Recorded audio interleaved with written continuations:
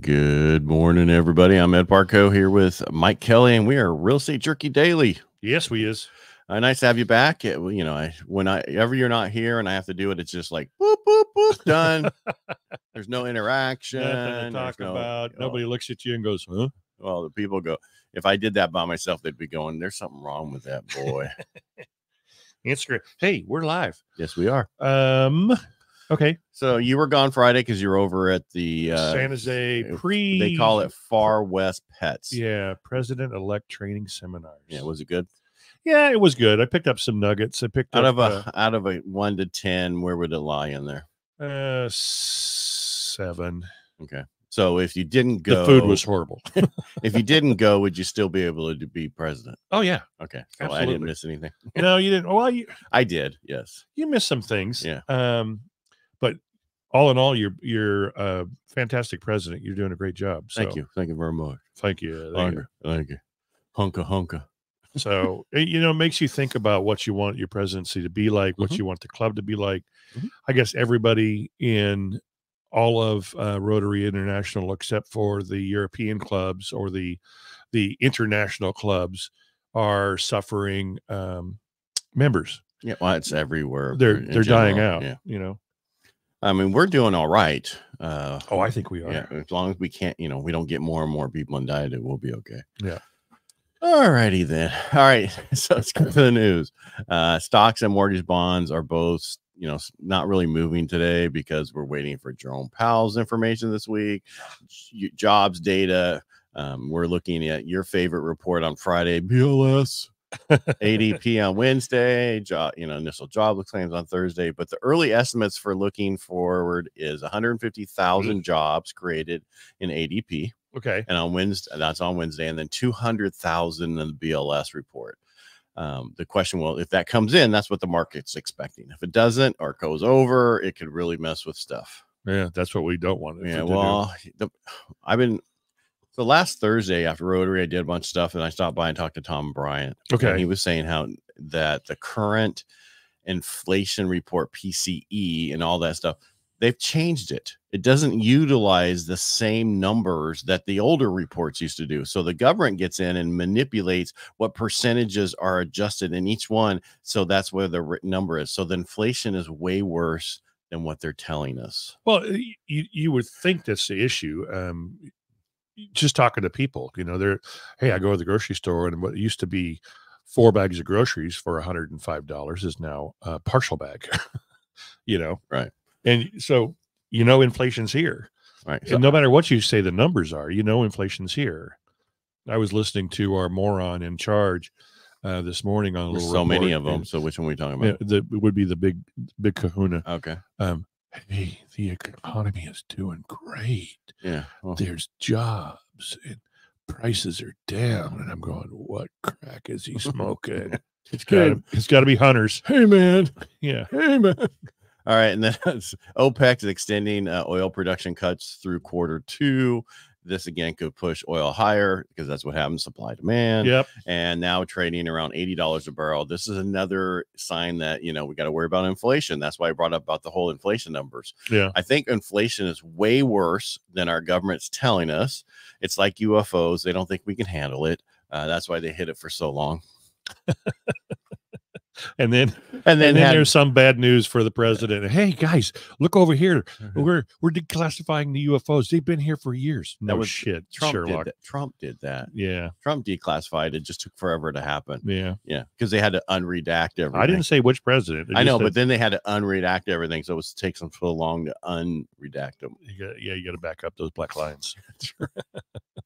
Let's see what else I want to talk about. Oh, big news out today. Supreme Court says you can't take a president off your ballot states. You can't control the election through the states. Yeah. And now they're all squirming. Well, the issue isn't really about Trump, as it is right now, but it's really about, hey, if the states are able to take somebody off the ballot, then so many states can control the election for the federal. That is not how it's supposed to be. Yeah. So that's what's wrong in general, period. Whether or not you like Trump or not, that's what the problem is. Right. Right. It's like when Schwarzenegger screwed things up for California. He did a lot of good things. Yeah, he tried to make it better to keep Republicans in, And in turn, now he keeps unintended consequences. And that's again, don't rush stuff through, period. Yeah. Inventory this week, we're up to 409. Inventory rose from 497,608 nationwide to 498,339. A whole 100,000 and something. Wow. Not even that. That's less than that. 490. No, it's like 900. 339. 900 nationwide increase. Wow. Can't sing that song. Previous year. Yeah, we were 419 by 419. Wow. And then if you look in 2015, we were 958,304. There's a bubble. Yeah. I mean, if you look over the last few years, our inventory really hasn't changed much. Gone down a little bit more each year, but really we haven't had a full year of inventory since 2020. And 2020 was a pent up demand, and that was like 6 months of inventory. Yeah. Could have been 7, but I was just. Yeah, but I think we blew through it in 2. 2 months. Yeah. Last week, if you look at over the last so many years, they'd look at price cuts percentages. In 2022, we had 17.2% up to this month, up to this week in the year of price cuts. In 2023, we had 31% of price cuts. In 2024, we're at 30.5%. So we're pretty much like last year. That's interesting, though. It is. I got some more worthless statistics. Go ahead. Go for it. All right. So they were looking, so the GSE is the Fannie and Freddie. When they looked at the loans that happened last year for purchases, and I saw 2 different numbers. First one was 47%. Another one was 55%. Which one's right? I don't know, but basically saying that's what the first time home buyer were purchasing last year. Okay. Well, yeah, we all know that because the people own the homes like, I'm not giving up this 3% interest rate or whatever. I'm going to stay here for as long as I can. Give me those handcuffs. That's right. Yeah, go ahead. You keep talking real quick. I got to deal with something. Okay. So show your stuff down there. I'm going to show my stuff.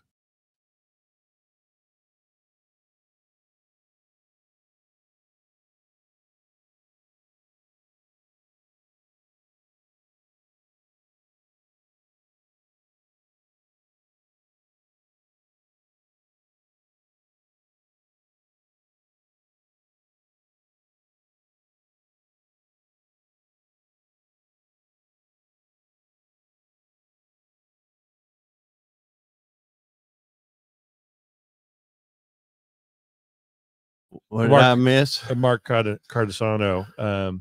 Here, I'll show you. He says, removing candidate from state ballots was attempted done with Lincoln, contributing to the Civil War.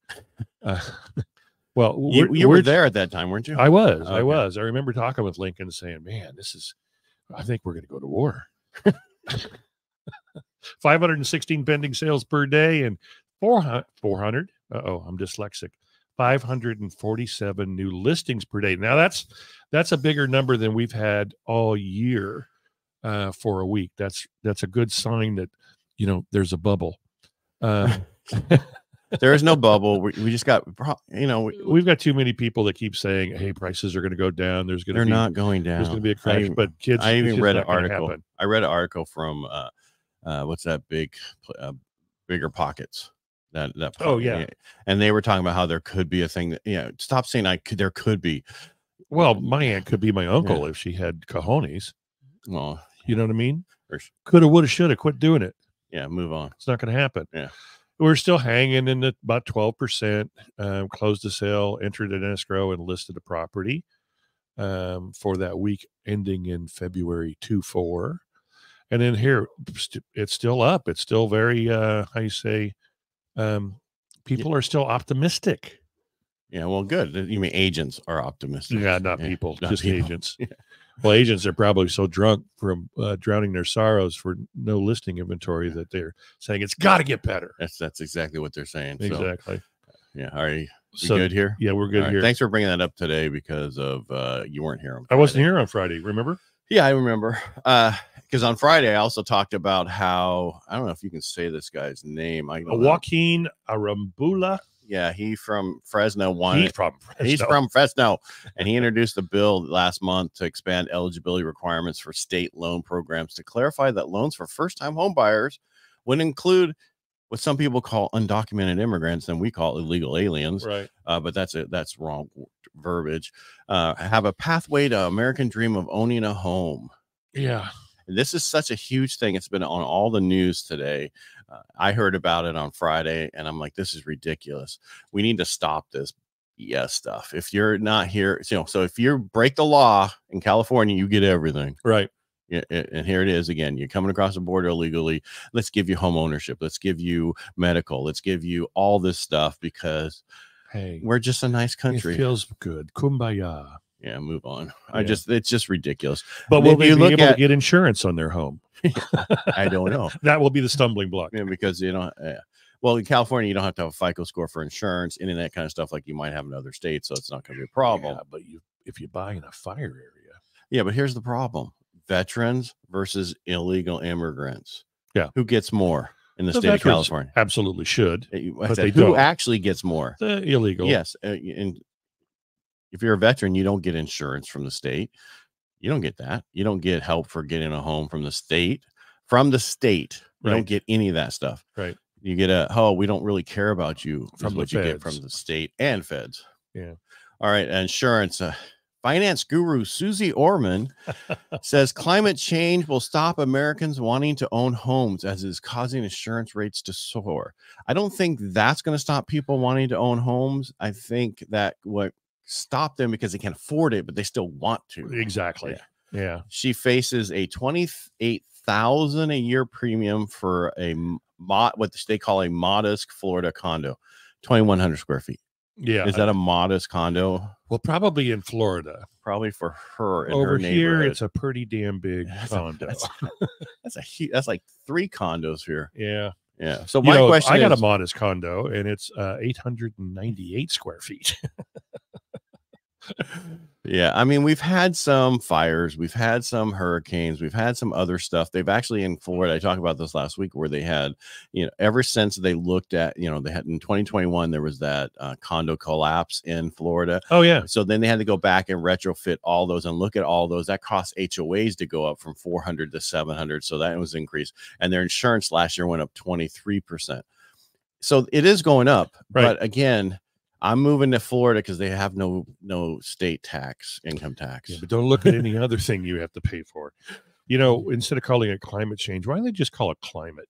I think it's going to change all the time. And then I don't know if you heard this, but the $20 an hour thing that went into place for minimum wage last week. Did you hear? I don't know if you were on the day that we talked about. Yeah, we talked about it where Gruesome Newsom carved out Panera.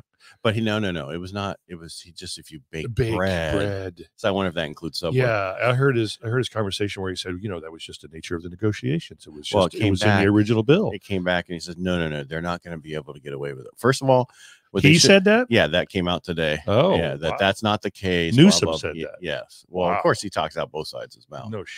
Yeah. Kidding. Okay. No cussing. No cussing. Kidding. Yeah. And that's what we deal with in the state of California. Everybody talks about us all over the United States. And then they talk about us in the world about our president who can't stand up. But he is behind closed doors. The smartest person that anybody's ever seen. You've seen the Saturday Night Live skit? No, I have not. Yeah, all of them. And Jean-Pierre and all of them supposedly are like, oh, I just can't keep up with him. He's just got so much energy behind closed doors. Sure he does. They're probably talking about Hunter because he just did. Well, he probably. Yeah. Oh, what is this? Is it sugar? Yeah. Let me put the sugar on my stuff. Oh, my donut. Yeah. Yeah. Well, all right. So what do you got coming up for the rest of the week? We have nothing, so we're just gonna go away. No. Actually, no. I already said there's only Wednesday and Friday. Okay. So Wednesday is ADP employment. So this is major employment week. ADP employment report, JOLTS report, and mortgage apps and poll and Powell's commentary is all on Wednesday. It's a huge day. It can move the market. Thursday, initial jobless claims. It's always on Thursday. And Friday is the basic life support jobs report. Bureau of Labor Services. Statistics. Okay. Whatever. No, BLS, though, if you're in the medical field, that is basic life support. Yeah. AC. Yeah. I saw a life support system that the patient actually holds, and it pumps the chest. Oh, really? Yeah. Looked pretty cool. Looked like it was getting. What if you're dying? Well, anyway, his ribs were cracking. I could tell. Yeah, I didn't realize you actually break the ribs. I was, medical field forever. I never had to do that, but watch the thing. It's like, Mark's like, yeah, that's how that happens. Yeah. It's pretty common. Yeah. Oh, you just destroyed him. Yeah, but he's alive. Feels like crap. Wishes he were dead, but he's alive. All right. So that's pretty much all the news for today. Anything else anybody has to add? Have a veteran coming from North Carolina to here. We need at least a 3-bedroom, 2-bath place somewhere around here for around $400,000, which is very difficult. That's going to be difficult to do, yes. But I bet we could do it someplace. We've been trying. He's getting knocked out because the issue is if you're an E5 in the military, you're making a little over $3,000 a month, and then you get BLS, BHH, and BAS, BAQ, whatever you want to call it, which you call BAH, non-taxable income of about another $2,400. So he's pulling in about $5,400. So he's bringing about 66. He can afford that, but he's stuck. And the money he has, I'm having him pay off his debt so he can afford homes in California, because we're in North Carolina. He owns a home, and his payment's only like $900 a month. And it's just culture shock. It's totally different world. So, and he's holding on to his home but that's not a problem, because the rent he gets for it will get rid of the mortgage payment. We can't use it for additional income because he hasn't had it for long enough, and he still has large eligibility. Yeah, well, remember, easiest way to figure that out: conforming loan limit, right? True. So if you only have a loan of 180 in the conforming loan limit, I can do those math without even getting a calculator. That we're okay. You mean in your head? Yeah. Yeah. Without doing the form, that we still have enough left over. That's not the issue. It's just he needs he needs closing costs back. So when you add it to the purchase price, but we're stuck. What did Brad say? Might have 3.2, 480. It's still not 400, Brad. I love your enthusiasm. 405 is pretty much the max. Yeah. And with 10 grand back. At least you popped it out there. So somebody's gonna see that, Brad, and say, okay, I need someone. I got someone. Yeah. Well, we're just in that market. So we need somebody who's like, you know what, I need to get this and I want to help a vet out. Yeah. And he's coming here to be a recruiter in Modesto. So that guy you talked about him last week. Right, but I didn't tell him the problem. So we wrote multiple offers. The issue really is coming in at, we could get $8,000, but he needs this amount and that. So I actually told him to go look at a HELOC on his place there. But again, it's he's not living in it anymore. A little more cash down possibility. Where did you guys find him stuff in Modesto, or we found one? I guess supposedly over the weekend there was an off-market home, and then he denied. But he's been multiple. There was a few in Merced. He's used to driving an hour, so they went to Merced. And there was a couple there, but the problem, they took forever to figure out they wanted to write it. And then by the time they're ready, there was 2 other offers on it. Yeah. In this market, kids, don't wait. Well, the other issue was they were like, we need a 4-bedroom because they're bringing the sister. And it's like, really deal with it. You got a 3-bedroom, you got a garage, convert the garage for the sister, because she's probably not going to stay here anyway. Yeah. How old is she? I don't know. I think I know everything about everybody. You should. She's a Pisces, and she likes long walks to the bank. Long romantic walks to the bank. She likes to live where she doesn't have to pay anything. Oh, she needs a sugar daddy, a sugar brother. Yeah. All right. Before we get into trouble, let's move on. Okay. I think that's it. That's all I have. So, all right. Make it a great day. Thanks for being here, and we really appreciate everybody's comments and you watching. If there's anything else you want us to talk about, just reach out to us, message us, direct DM us, whatever it is, and we'll talk about it. Thanks for being here. All those things. Pleasure being here, Ed. Right. Make it a great day. If you didn't catch this, remember, we'll always drop it as a podcast afterwards, usually right away, unless it's on a Thursday or Wednesday. Because those are 2 days right after we have something. Gotcha. All right. Make it a great day. Thanks for being here. Bye, kids. All right. Bye.